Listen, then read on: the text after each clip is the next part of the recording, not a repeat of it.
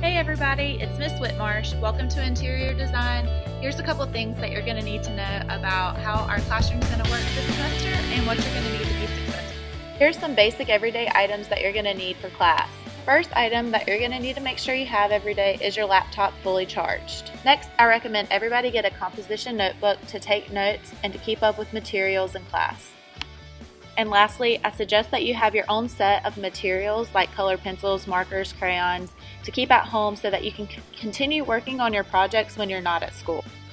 A very important thing for you to do before you come to class is to make sure that you join our Remind.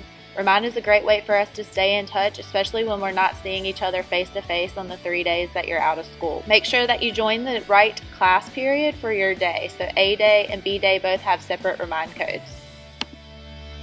I hope everybody's excited to get back to school, and I can't wait to see you next week.